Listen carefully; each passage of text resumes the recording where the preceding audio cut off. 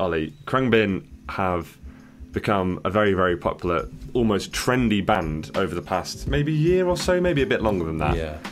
And at first glance, it may seem a bit shocking that, as you said before, this is an instrumental band. It's inspired by all these different genres. They declare themselves as world music, and yet they've got hundreds of millions of streams on Spotify. They're pretty high up major festival bills these days, and they've got fans all the way from Jay-Z, as you say, to the other side, which is kind of like middle-class mums that seem to love them as well. And I think their rise it's not just like a fluke. Since their inclusion on Bonobo's Late Night Tales mix, their whole career seems to have been shaped by appearing on various playlists, and these playlists are usually devoted to the act of chilling or being chill or purveying chillness, and it's come to a point where they are like really streaming service darlings. And in my opinion, the popularity of their music is absolutely tied to its classification as being chill and all the playlists dedicated to music like that. So if you don't know what I mean, Ollie, here are some examples. So Spotify actually currently classifies chill as its own genre, and they right. and they seem intent on basically shaping everyone's musical experience towards being chilled. So yeah, here are some of their playlists you can find on Spotify which have the word chill in, and these might come up on your homepage.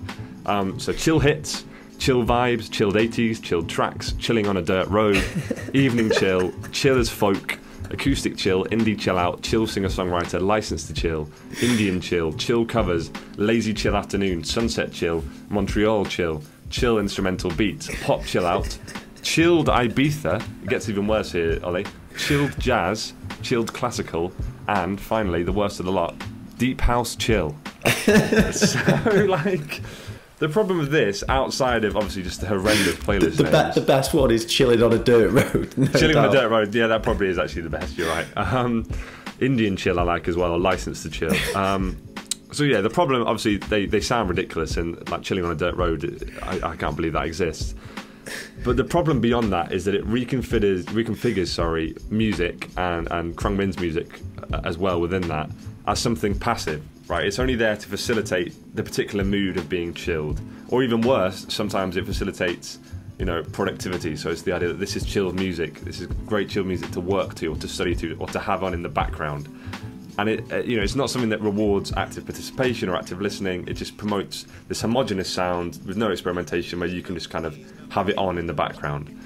And it's not just the playlist, because the way Khruangbin have been covered in the press, it always describes them in these terms too. I'll read you a quote, and I'd like to hear what you think about it. So this is a quote from, I think, maybe a New York Times profile. Can't remember exactly, but here we go. Their music feels like sun on your skin, crisp air first thing in the morning. The realization that you never actually look at the sky during the morning commute. It's a band which provides a soundtrack for the micro pleasures of the everyday, while hinting at the possibility of a world of new experiences. So they seem to be saying that this is music for everyday moments of your life, like it's just background music. It's the equivalent of adjusting the temperature on your air conditioning or something like that. What does that quote make you think, Al?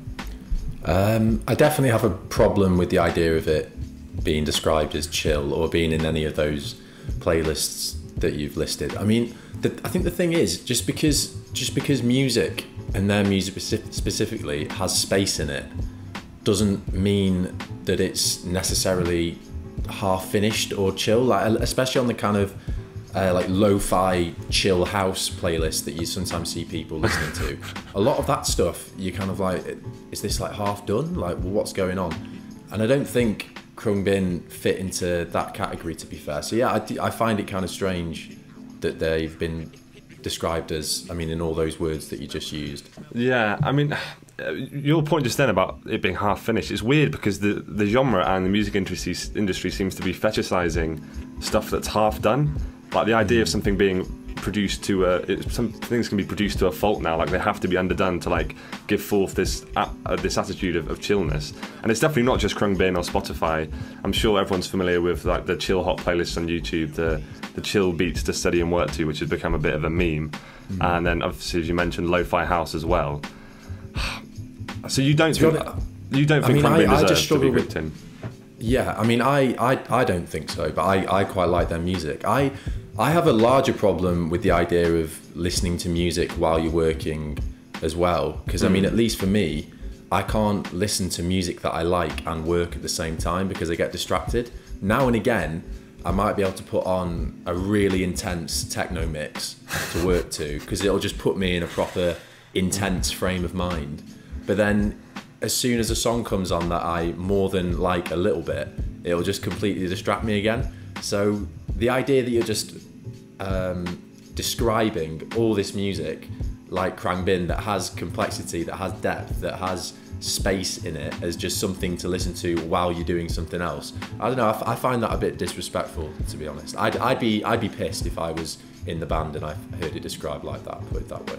Yeah, I mean, me too. And I don't think it's just disrespectful to the band. I think it's like indicative of I don't want to go too big a picture here, but the fact that music, which is obviously an art form, something creative, and supposed to be an outlet of catharsis or whatever, is being treated as something that should fuel productivity, as if like, all right, we're not working hard enough. Like, I'm not being as efficient as I could be. Let me whack out on chilled beats to work to, and it will make my productivity more. It's like, so music now exists to like make us a more efficient capitalist society. I think it's a really fucking insidious way of looking at things, to be honest. I mean, if Khruangbin don't deserve this label, are there some bands that do deserve this label at all? Or I mean, I think one problem is maybe when you're a band that relies on a kind of vibe, that's maybe not a great word, vibe when you're music. kind of rehashing the same kind of tunes, that's when it can be slightly problematic. Like Jungle would be a pretty decent example of that.